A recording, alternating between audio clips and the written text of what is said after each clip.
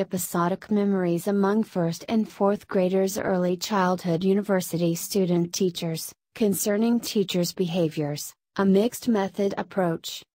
This article is written by 4 authors. First author Dhamika Khanna.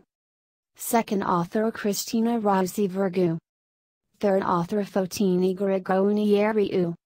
Last author Anastasia Mavadou. Contribution and originality of the study is that this study contributes in the scarce, existing research concerning the episodic memories of student teachers, concerning their past experiences as students.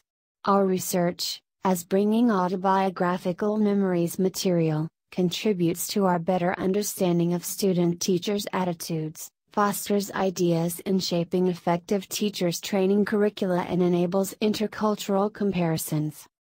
The content of school year memories of university student teachers in early childhood education was explored. 183 first and fourth year student teachers were asked to recall and write a small text about 1 or 2 positive, negative episodes of their entire school life, which influenced them profoundly. A mixed method approach was used, and it was found that student teachers' memories originate equivalently from their entire school life, with negative incidents dominating their memories. Older students recall more negative school life incidents and seem more sensitized to teachers' negative behaviors. Their descriptions are more sophisticated, and propose more positive alternatives. Highlights.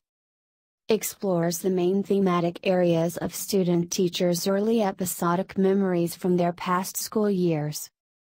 Student teachers' episodic memories are rich and vivid and offer a valuable material for exercising in imagination new practices and methods.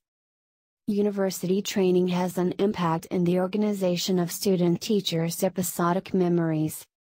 Thanks for watching this abstract video of International Journal of Education and Practice Volume 3 Issue Number 1.